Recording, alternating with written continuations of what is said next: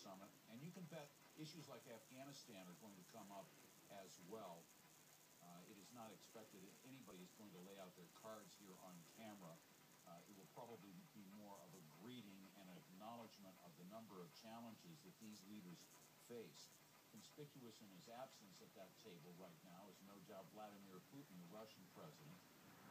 He sent former President Medvedev in his stead. Medvedev, of course, had a very good dialogue as the Obama administration sought to, quote, reset that relationship between Russia and the United States. Vladimir Putin not wanting to make any unilateral concessions. Here we go. Let's listen. You speak. First of all, I want to welcome all the leaders here. The press, you're welcome as long as you don't break anything. This is, by the way, the largest gathering ever of international leaders at Camp David, and I'm glad that we could arrange for good weather.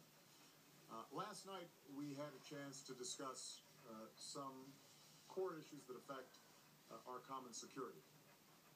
And I want to say that we are unified when it comes to our approach with Iran. I think all of us agree that Iran has the right to peaceful nuclear power, but that it's continuing violations of international rules and norms, and its inability thus far to convince the world community that it's not pursuing the weaponization of nuclear power is something of grave concern to all of us.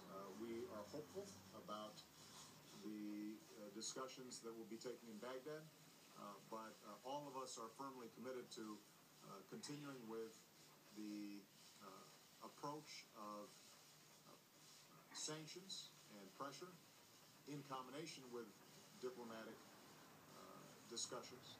And our hope is that we can resolve this issue in a peaceful fashion that respects Iran's sovereignty and its rights in the international community, but also recognizes its responsibilities. We had a discussion about Syria, and we all believe that a peaceful resolution and political transition in Syria is preferable. We are all deeply concerned about the violence that's taking place there and the loss of life. We are supportive of the Annan plan, but we agreed, and I expect this will be reflected in our communique, that the Annan plan has to be fully implemented, and that a political process has to move forward in a more timely fashion to resolve that issue. We also had a chance to discuss the situation in North Korea. All of us agree that North Korea is violating its international obligations, and that there is a path for them to rejoin the international community, but that path is not going to be,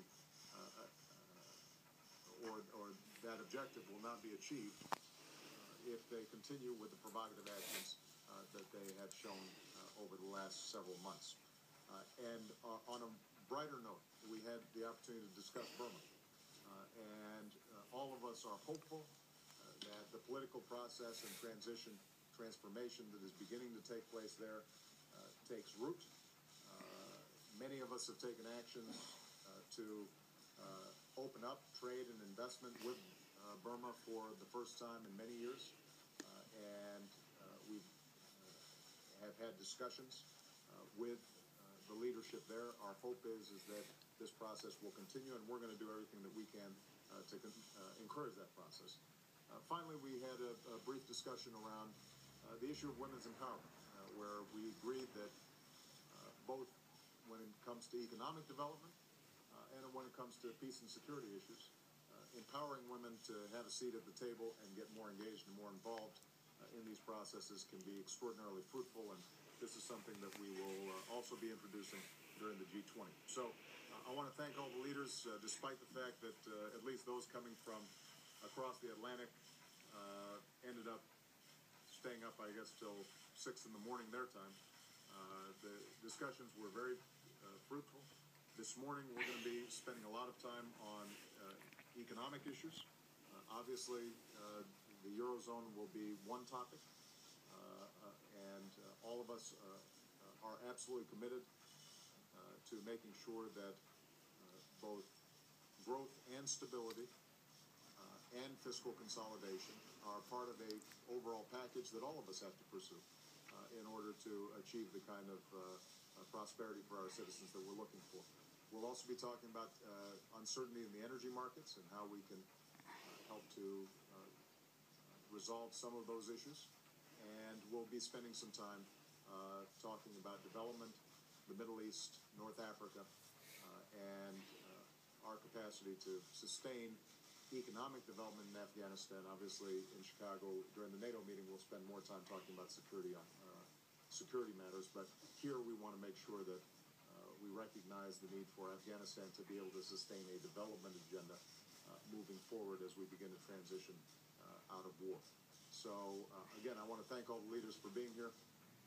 So far, this has been a frank and useful conversation, and it gives me great optimism about our ability to meet these challenges in the future.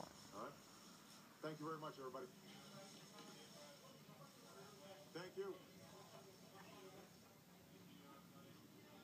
And the press being invited to leave there after a warm greeting from President Barack Obama to all the leaders, noting this is the most world leaders who have ever assembled there at the Camp David presidential retreat in Maryland. He talked about some things that were positive, but he outlined a few of the problems that they faced. He said, we're unified in our approach to Iran, trying to prevent Iran from turning its nuclear enrichment program in the direction of atomic arms. He said, our hope is that we can resolve that in a peaceful fashion. He talked about Syria, and he talked about positive notes on Burma, saying that they were encouraged by what was happening, and many countries were beginning to invest